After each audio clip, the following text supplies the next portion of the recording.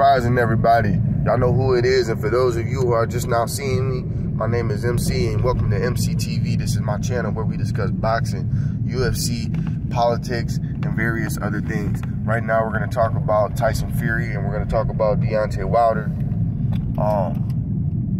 When it comes to Deontay Wilder and Tyson Fury, their trilogy match, Deontay Wilder stated he is already prepared for Tyson Fury to pull out again of this fight on October 9th is coming up.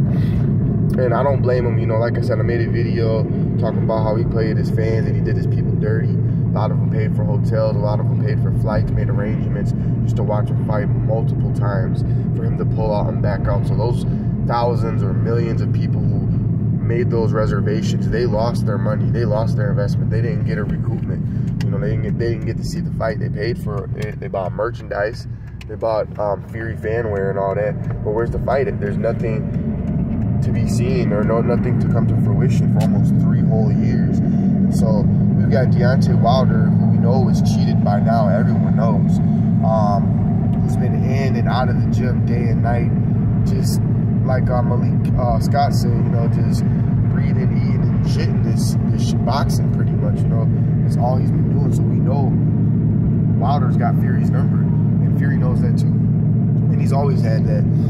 So let's not ever put this on Wilder. We know Wilder is definitely ready to go.